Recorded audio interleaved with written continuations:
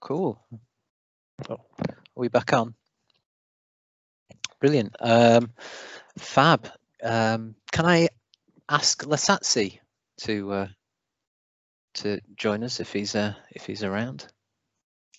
Letsatsi, are you there? I hope Letsatsi's there. Can you hear me? We can hear you. Cool. Do you have a camera? Yeah. Fabulous. Brilliant. So yes, the gang is together.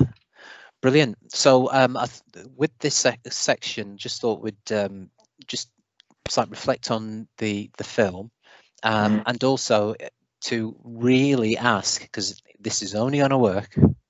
It'll work really, really well if to get people's responses or just their thoughts. And some people might have seen this like loads already, but even if they've seen it loads, it'd be great to kind of get their responses as well, and just thoughts in relation to Black Lives Matter and also into institutional racism.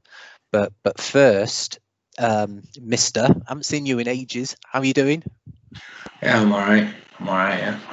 Cool. So could you just share with us, I'm putting you on the spot, man, but your memories of the production and the development of the film, because you were right there, right at the very beginning. So just tell us a bit about that. Yeah. I'll start with obviously when you approached me with the kind of concept of the film, and I was instantly intrigued by it because I think I could see that it was going to be something important. It was different, and it was something that I wanted to be part of, like literally straight away. Obviously, it was a great opportunity from the beginning, but I think with the story in particular, it was something that I resonated with massively, and I knew that a lot of people would. During the research process of the film, the few weeks I did the placement with Trinity Vision with Don Brady, I mean, we learned a lot about the retention gap, and we didn't realize at the time how bad it actually was. But it wasn't until we did this research that we saw that it is a massive issue. And yeah, it just made it feel like what we're working towards was something really worth like putting everything into. Yeah. Can you remember any? Was there any bit in that, because there was it was quite intense? Yeah. Before I actually get into that, I want to go back. Can you remember when we actually first had that conversation? So it was you. There was Danique. Yeah. There was Bright. I can't remember the but there was Mabs, and brought the differential outcomes data to you, and it was about some survey data. Can you remember that meeting, that very initial meeting that we had? That'd be like in 2017, 2018. Can you remember that at all?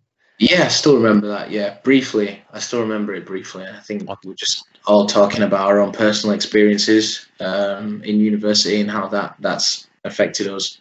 But yeah, no, I definitely remember that conversation. Brilliant. And then when we did the whole Trinity Vision experience, and you started off working with and doing your own research, was there any kind of really key bits of information that you got that you went, wow, okay, you know, because you went, it was quite broad and quite wide where you went. Was there anything that really stood out?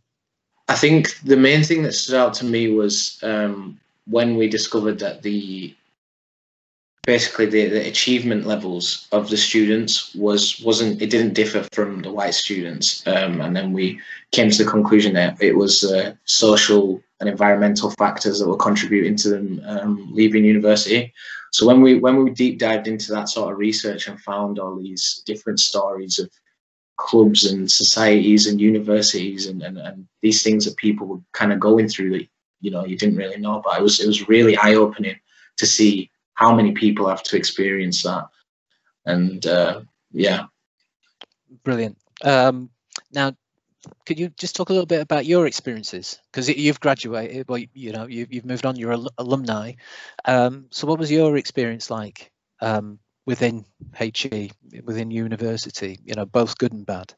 Yeah, I think I had it was positive on some ends and it was negative on some ends. I think one thing that I was lucky to have, I think faculty at Leeds Trinity University was very, very supportive throughout my time at uni, which looking back is a massive positive. It's something that, you know, that it's happy to think that at least I was at an institution that backed its students.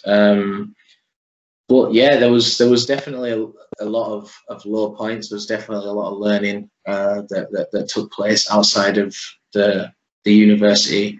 I mean, even with regards to like my time in societies and things like that. Yeah, there was a lot of different things. I mean, there's a lot of different like moments I could speak of. I don't really know which one to kind of start with, you know. Okay. And Black Lives Matter and the whole George Floyd thing, Yeah, that's last year. So you weren't at uni at that point. right. So, you know, your take on the whole movement, and did you watch the video? Yeah. Yeah, and what are your kind of your takeaway from the whole thing? Well, I mean, so I'm South African. For anyone who doesn't know, I'm South African, and my parents grew up in South Africa during the apartheid kind of era. So growing up, I was always told about how it was, and I've always been educated on it. I've been to museums and I've seen videos and all this stuff. So for me, seeing that video and seeing all the other videos, you know, sorry, I'm getting a bit emotional about it, but it's.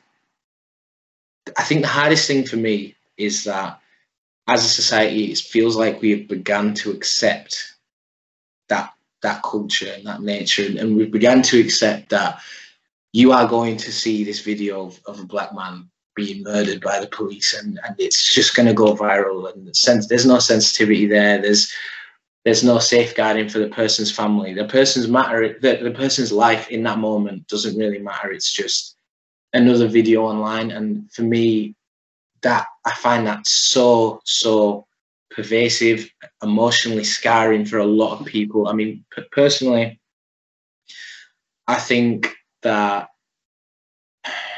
how do I put this? It does affect me deeply on an emotional level. But if people like my sister cannot even sit and watch those videos, she doesn't want anything to do with them, you know, and it feels like a lot of people have gone to a point where they've really had enough of it. Yeah, so for me, I feel like the movement is so important, but it feels like a continuation of a fight that has been going on for a very long time. It just feels like it's my generation's turn now to have our fight. Brilliant. Okay, Syra, I'd like to bring you in just on that point. Black Lives Matter. What does it mean to you and the George Floyd video? You know, I haven't seen the video. I wouldn't be able to watch it. And the fact of the matter is that George Floyd is one of so many black people who've been killed at the hands of police, or black people who've been killed by other authorities or other people within our society and community. For me, the Black Lives Matter movement is of significant importance if we want to bring about any kind of change. And I'm really tired of people making statements saying things such as all lives matter, and just pushing the significance of black people back to the bottom of priorities, really. When people say that, we know, working in higher education, that the black experience for students and for staff is significantly more negative, and you know, our students and staff of black backgrounds experience far more problems, and not because of their academic abilities or their professional credibility, but because of external factors. And so we have a huge responsibility at university, within higher education and beyond, to make sure that the voices of our black students, of our black staff, are heard, and that they are responded to, and they're responded to with clear, defined actions.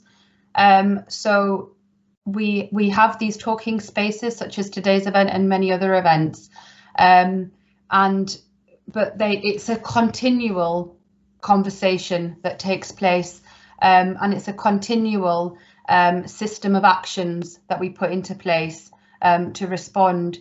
So that would be my, small contribution at this point to say. And I just wanted to say, Rick, that you speak so humbly of your film, and I really want to shout out about it and about your achievements, because your film is incredibly innovative. It's incredibly inspiring. It's very creative. It's different. It completely differs from the mainstream forms of training that organizations or higher education institutions do around unconscious bias, for example, or race equality.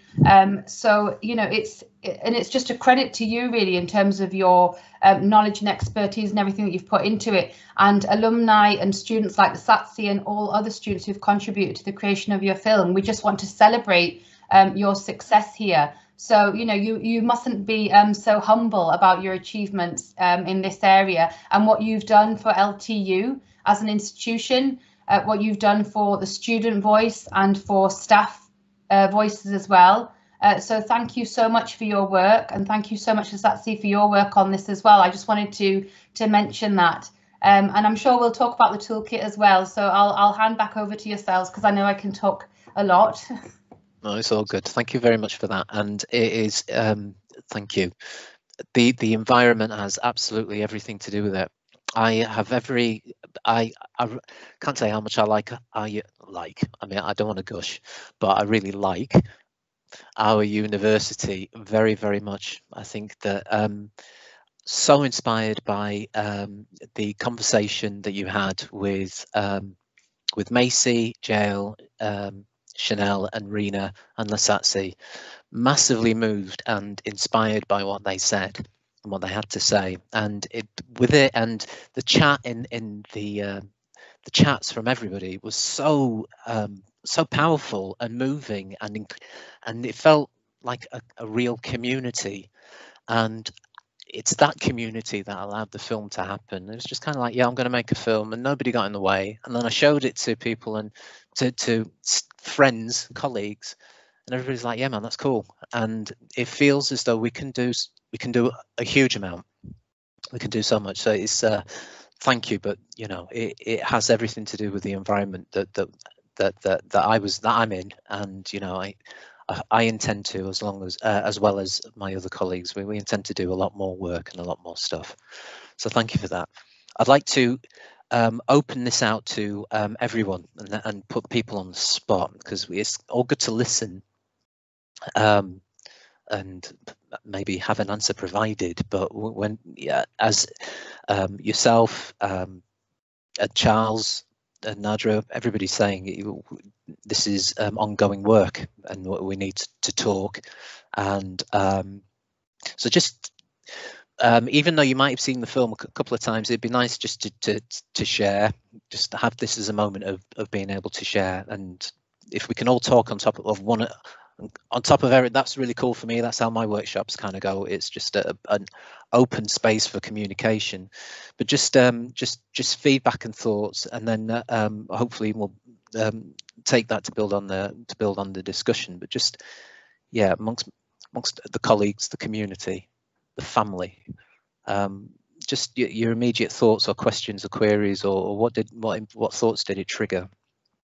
Well, Rick, you've got a lot of comments in the chat, lots of brilliant commentary about how impactful your film is, and everyone agreeing that you mustn't minimize or be so humble about your achievements here and your contributions. So many people saying and stating those facts. Thank you, everyone. So we have. Yeah, so Dion has mentioned about racial trauma, including Islamophobia, for example, needs to be put into anti-racist statements, and extenuating circumstances processes. Students aren't always to document these experiences with evidence. That's a really, really interesting point, actually. So I don't know if you wanted to say anything about that, Rick, or if anybody else wants to come in. Yeah, I think I'd need to sit down and think about that one. But is it possible for people to contribute and talk? Or yeah, Dion, are you there, Dion Taylor? Would you like to come in?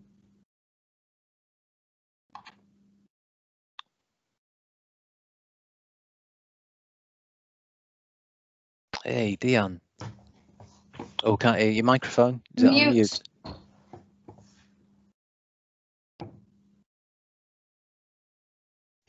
Yay. Yeah, so Dr. Dion Taylor from Birmingham City University, really love the film. I do work around Black student experiences and also on the Black Studies programme at BCU. But what I found is that there's a disproportionate amount of Black students in particular who experience racial trauma, who experience things around mental health, and it's not always that they can evidence it. Yeah. And I think I raised a point previously around the intersections. So that's why I mentioned Islamophobia, because you might have a student who is a Black female Muslim. Like there's so many things at play there, and it's not always, you can't always pinpoint what that is. So just, getting you to think about, or everybody really, that there's, even though and as your VC said, it's not Black student and the experiences are not a homogeneous entity, but how can we develop responses that are more nuanced? How do we, have responses that are more fluent in the way that we understand? Because we do know, especially as practitioners, as lecturers, as academic professional services, whatever, we know, how do we put that into action? Yeah, absolutely. Right, I'm going to go now. I wasn't expecting to come on camera. So. No, I really appreciate it. Thank you. But the point is really important. Thank you. Syra, do you have an immediate response to that?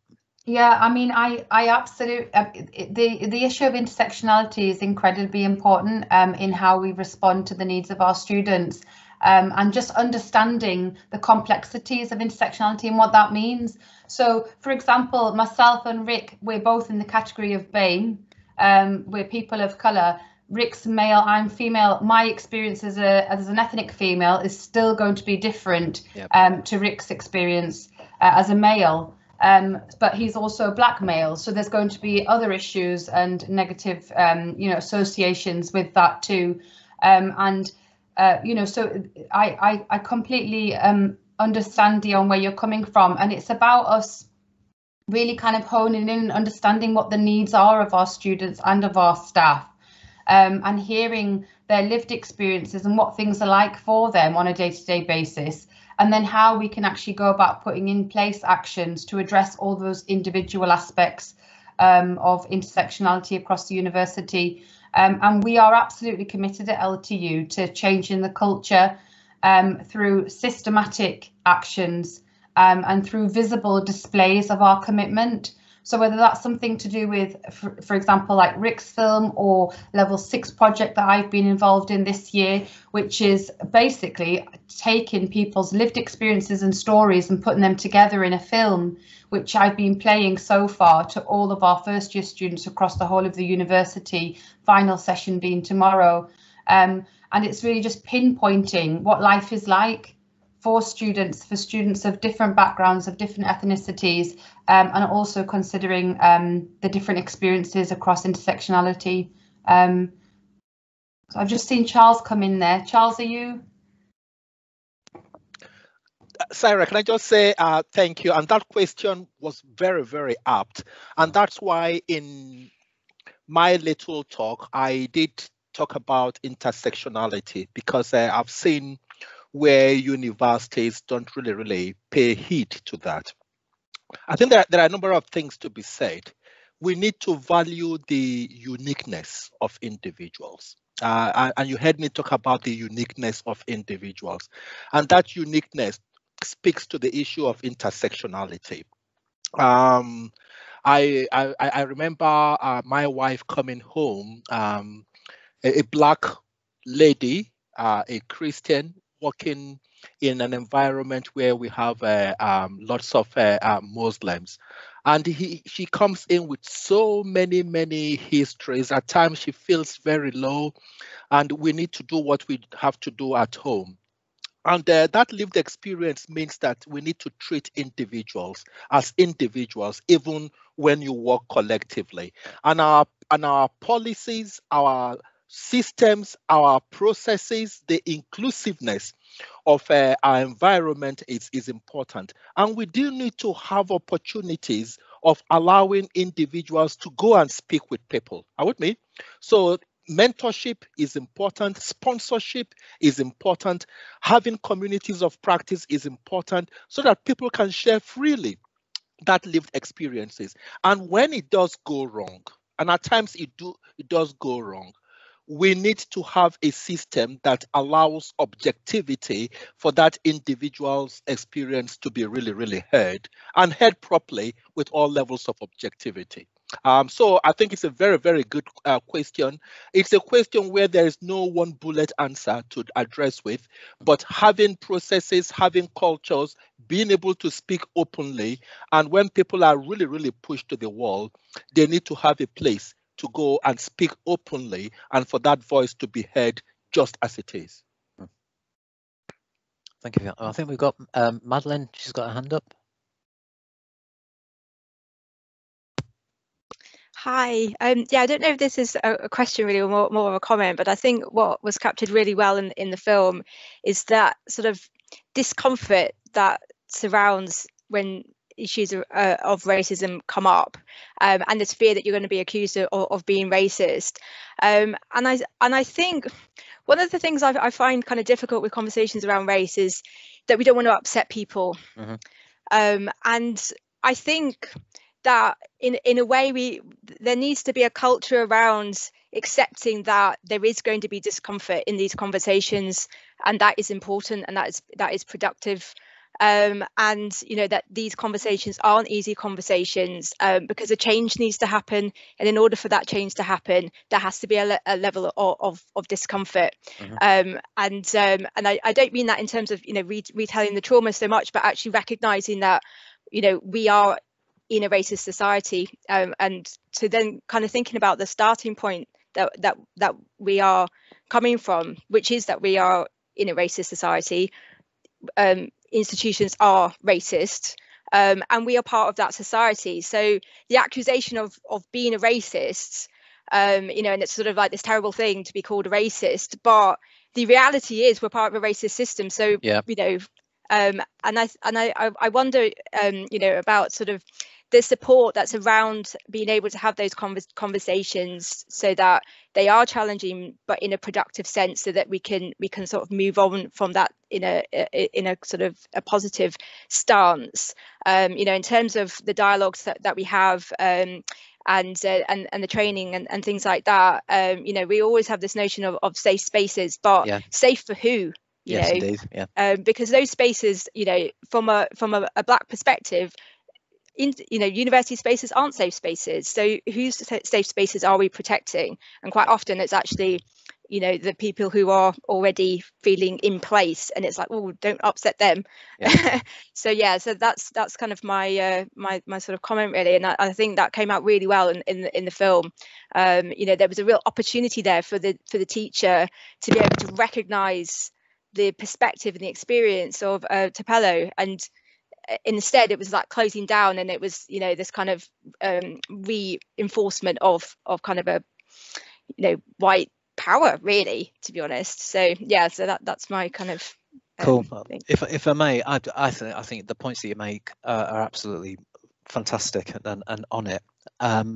When thinking about Shirley's perspective, because it was really easy to write Shirley, the lecturer, as somebody who really is, it's like racist, she's blinkered, and I think there are a lot of experiences where, and I've kind of witnessed it around in other institutions, that she's closing that. She'd have the conversation with Tupelo, but she's not going to do it in public. Why? Because she's afraid of getting it wrong.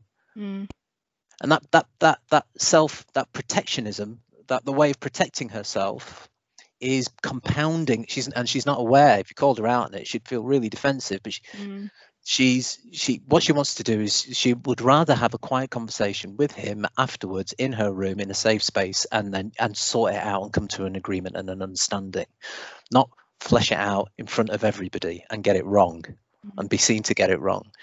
Now, there was a comment earlier on, and I completely relate to this and I feel it from colleagues who were like, I would absolutely hate to think that I've done that. This was out of the conversations that were happening earlier on this morning. I'd hate to think that I was complicit and I modelled that inappropriate behaviour.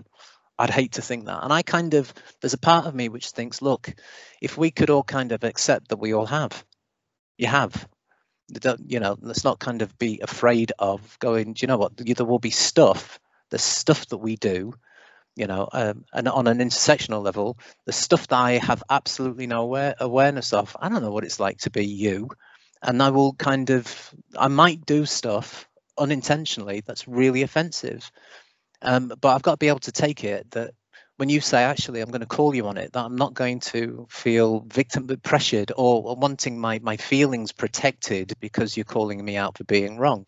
The only way that we can get better is by learning. And that's what it's bizarre, isn't it? Because we're in such a place where we're meant to be modeling how to learn, but then what we want to do is we want to stick to the way that we've taught, and then kind of push that out. Anyway, I could go on forever, Mm-hmm. Thanks, Rick. I'm just having a look through other comments that we've had, because we've had absolutely loads of comments. We've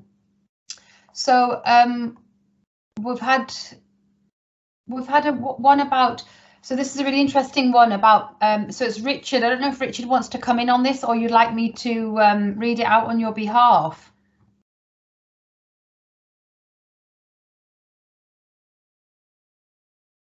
Richard. Hey, Rich. Richard Tavernier, are you there?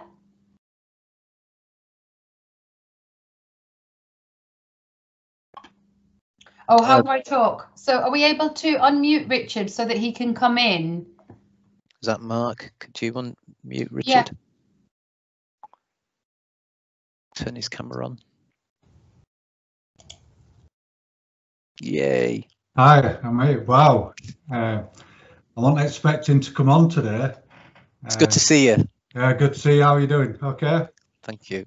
Yeah, I think my point really was, and I think there's some people in today's audience who are possibly sick of me saying this, but I'm going to continue to say this. It's so important, what you guys have done today, particularly the students coming on and being brave enough to come on in front of an audience and talk about their experience. And there's real value in that, and thank you, and all the other participants as well. But I think we need to be aware, particularly as researchers, as academic researchers, that we talk about trauma. We refer to it as black trauma, which is I hope people understand, not in a derogatory sense we're using them terms. But the reality is we've got at least 500 years of evidence in many, many ways, in shapes, anecdotal, whatever, that we can evidence black trauma, the black lived experience, and negative elements to that. And you could go beyond 500 years, but I'm giving that as a framework, up to today, And for me, what worries me is, again, possibly next week or the week after, we'll do the same piece of research, we'll ask the same questions, and we'll get the same answers. Now, we need to consider, whilst we're doing that, we are inflicting trauma. Now, we can argue, but it's for the greater good, so we can, create strategies, policies. I've been involved in black politics for possibly 40 years. I would argue all my life, actually, which was inflicted on me. So I don't need to sit with my students anymore to ask them questions about their lived experience. I think what we need to be doing is two things. Is when we're approaching our students of colour, and a lot of the work is done with our black students as opposed to other ethnic groups as well, for particular reasons, yeah, is to start the conversation where, look, there's no trauma today because we know, but what we would like you to be involved in is thinking about change, yeah? So we've acknowledged the issue, we want you to be part of change and thinking about change. So that's one thing. My second thing is, I was closing the race ethnicity gap, awarding gap last week conference, and I said it there, that throughout that 2-day conference, I was hearing about white fragility, yeah? No one used the term white trauma, but essentially it was getting close to that, yeah? But everyone seemed to ignore black trauma, yeah? But they're focusing on this white fragility, yeah? Now for me, I ain't doing no more groups for my students of colour to traumatise them, yeah? What I'm doing is working with my white students to ask them, what's your experience of race and discrimination, yeah, and lack of privilege, and not getting a first because it's a God-given gift to you, yeah? Ask white students and white staff about their experiences, yeah? That's where the gap is, you know? We have black knowledge and experience. We need to talk to white, ask them why are they not having the same experience, because that's where your answer is, and that's where the answer is to actually write impactful strategies and policies. Sorry, I went on one then. Not at all. Can I just what do you think about? Because I totally agree, and it's in making. I didn't want to make a film. For me, in the way in filmic terms, it would have been a lot easier to create a situation where somebody's being brutalized, and I think a lot of films where that you watch, black characters are being brutalized, so that it makes it a lot easier for an audience to recognize that that person is the antagonist, and we can easily develop a kind of a relationship and a sympathy and empathy with the victim. It's you just do it very visually. It's very, very quick. But as a maker, I don't want to kind of get Liddell and have him kind of, okay, could we do it again, please? Somebody throw in an N-word. No, a bit distorted. Could you do it again, please? Yeah. And it's just kind of, it doesn't make any sense to me. But point being, it feels as though sometimes that even though we're in the 21st century, and there is all of this evidence and this experience, but still people don't get it. So they're kind of in an interview or in a meeting, it'll be like, but Rick, how can you be sure? And it's like, well, okay, so now I have to open the box up and start kind of evidencing, justifying, my trauma. So it's how can you then navigate? How can you close that? So if people aren't prepared to accept that it exists. But for you, Ricardo, I'm sorry, I should have started. Fantastic film. Really enjoyed it. I'd like a copy of that to show my students. But I think what it is, Ricardo, and possibly everyone, is that we keep showing them the other. We're continually showing them the other. So white can sit back and be entertained because white likes being entertained like that, yeah? Where the shift will come, where you don't show the other, you show them. You show them, because that's when reflection, and yes, it's uncomfortable. Yeah, people get angry. Oh God, don't shine the light on me.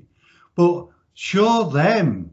Just make it, if you really think about it, yeah, that's quite simple, isn't it? To work out, hang on, they've seen the other for over 500 years and nothing's working. Right then, let's try a new way. Show them. And that's when you'll see the change. Absolutely. Yeah. It's uncomfortable, but that's when you see the change. Absolutely agree with you, Richard. Sorry, Rick, I hope you don't mind me just coming in here, because I know I'm really conscious of the time because we don't have very much long left now, but it's actually quite good timing, because Richard, you're absolutely spot on there. And you know, it's so myself and Rick, we deliver Rick's film and the aftermath debate, we call it, which is a toolkit training package that we deliver to higher education institutions. Thank you. Yeah, thank you, Richard. Thank you, Rich. And basically that whole package and that training toolkit is about pushing people into that conversation space about reflection, self-reflection as individuals, and about them coming together to take actions. And it's that call to action. So the whole structure of the toolkit package is really about making sure that people who are not of colour, so white people in that group, in that space, are pushed into a conversation. They're pushed into the realities that are there in front of them, and they're pushed into discussing and talking, but the space is safe for people to talk and share, and that's what's really, really important. So it does, you know, from our perspective, address the things that you've pointed out there, Richard. Absolutely. I'm really conscious of time because we have sort of run out, but just wanted to come to one other person who is Sean. Sean, are you there? You've got a point, I believe, in the chat, or a question that's been pointed out to me that you would like to share. Are you able to come in very quickly and share?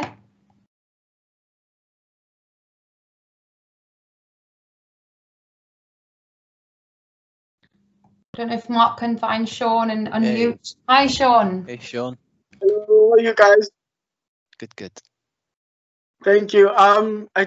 Can I just quickly say, firstly, thank you very much, Ricardo, for making such a wonderful movie that actually captures most of the things that actually Black people experience.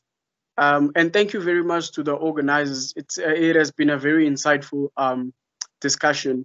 I just wanted to quickly make one point and then end off with a question.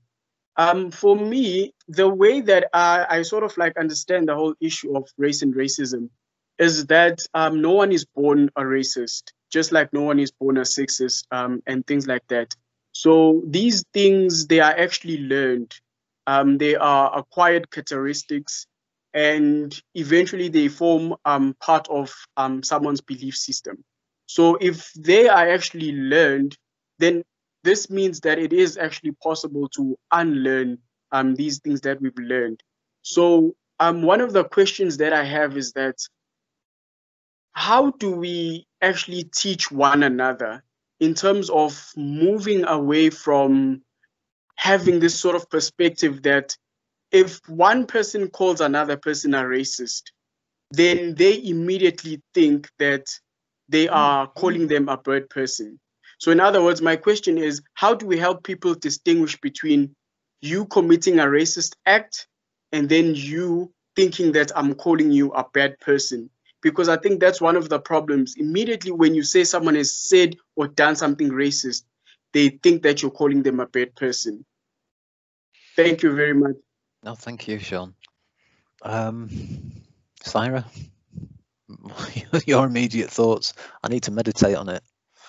Yeah, I mean, you're absolutely right, Sean, that we're not born with those prejudices or those, you know, racist views. And it is, you know, very much going to be all of our responsibilities as individuals, you know, to try and change those perspectives. And, you know, I speak from being an academic in higher education, that it is my duty. It's my duty to educate, to share, to make sure the truths and realities for people of colour are brought to the forefront, that they're listened, they're heard, and they're responded to. And it's my duty and my obligation to take action. and I'm absolutely fully committed to this, you know, at LTU. And the other thing, and we do talk about this, myself and Rick, in our training package, that there isn't any room for white fragility, and there isn't any room for people curling up and not wanting to take accountability for their own part and role to play in tackling racism, whether it's in higher education, and it's everywhere. So, you know, people in these safe debating spaces, they need to be open-minded, they need to hear, they need to feel those uncomfortable and those very painful experiences and realities that are, you know, an everyday thing for people of colour, whether you're a student or whether you're a staff. So yeah, there will be many people who are fragile and you know, they feel very defensive, but there's no room for that, you know, and we have to move past all of that now, because we've done lots and lots of talking, and it's about taking action now. And even just to kind of recap on Richard's point earlier, you know, people have shared their stories, people have watched these horrific videos, you know, so we know what the realities of what's going on. And, you know, when we heard our students today speaking, people were so upset by what they've heard, because, you know, you're hearing their trauma and it's so raw and real, but that is the reality of what's going on. So we can't shy away from any of that, and we can't be fragile about that. We have to take accountability as individuals and come together to tackle racism. So that would be my point. And I'm sorry, I probably talked quite a bit there, but Rick, was there anything you wanted to say before I wrap things up? I think you said it really eloquently and just brilliantly. I just see it as, you know, it's self-awareness is your own personal development, you know, and there's this kind of like movement called, you know, against people, you know, being aware, calling it wokeism or whatever you know, aren't we here to learn, you know, and improve? So it's, you know, becoming aware of others and other people's needs, you know, I think it's not only good, but it's your own personal development, you know. That's how I see it. Absolutely. Thank you, Rick. Thank you so much for sharing your film again with us, and your insights into your production of the film and everything else, and the impact it's had on all of us at LTU and beyond. And thank you, Letsatsi, for your contributions as well in terms of the making of the film. That was absolutely great to hear, and we look forward to working with you again for our future projects that we've got lined up. So we've talked about the toolkit. Please get in touch with us at LTU if you would like to find out more information about the training package. And Rebecca in the audience, I know you've mentioned you're a staff obviously at LTU, and we will be delivering more training in this area to our internal staff, and myself and Rick continue to deliver to other institutions as well. So please do get in touch with us if you want to find out some more. I think I mentioned very briefly earlier on about the level 6 project that I've been involved in, which is a collation of student experiences and some staff stories in there as well. So I'm going to look at, hopefully, as a follow-on to this really, where we can screen that together and have some talking space and discussion as well as a follow-on from this event that Shamus has organised so well today. And without further ado, I would like to introduce Macy. Macy, you're hopefully still with us. And Macy is going to grace us with her poetry insights and her wonderful poems, which are also included in my video. I've been so honoured to have those in there, Macy. So please let me hand it over to Macy. Thank you.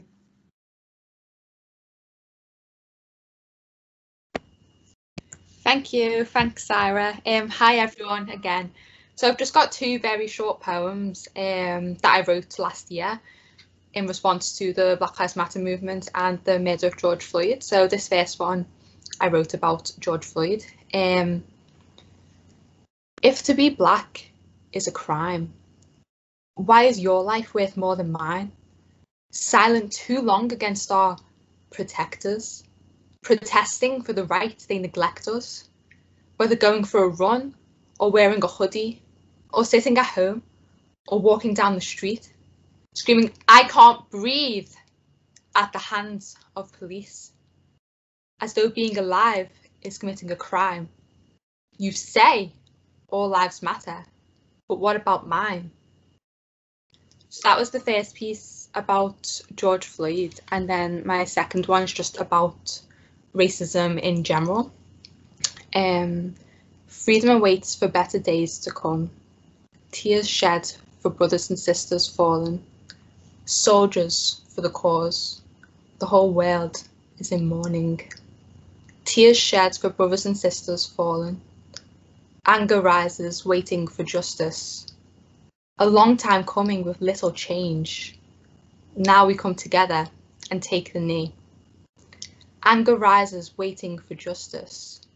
There is no justice, but just us. As history repeats, children cry in the streets. There is no justice, but just us, fighting the power of the system. The blood is on their hands. We must talk, and they must listen. So yeah, they're my two very, very short poems that I wrote last year for the Black Lives Matter movement. So I hope that you enjoyed them, and hope that you enjoyed the event, because I definitely did. So thank you, everyone. Thank you so much, Macy.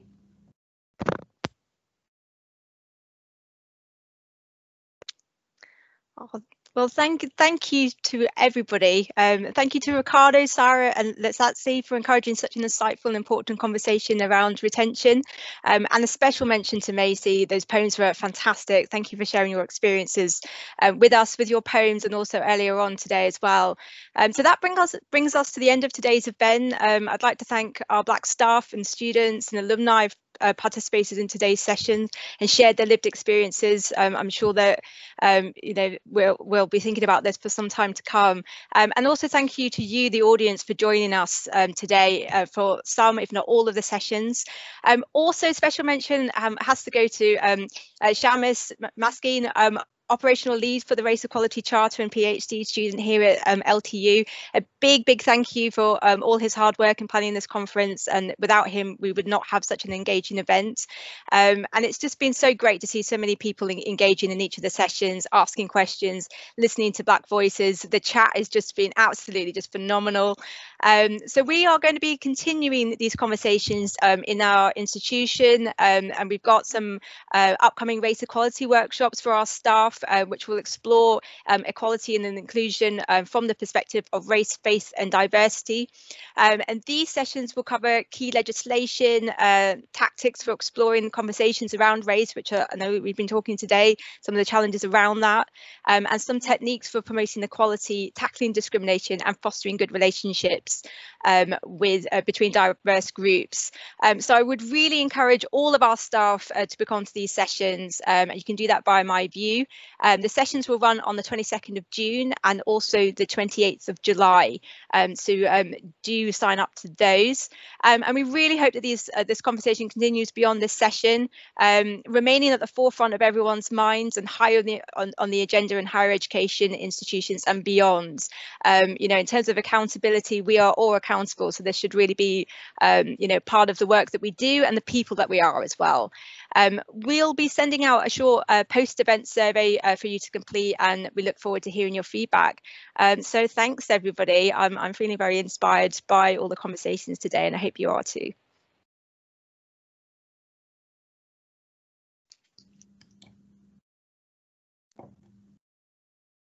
Thanks everybody. Thanks Madeline. Thanks. Thanks everyone. Thanks Maddie. Thank you.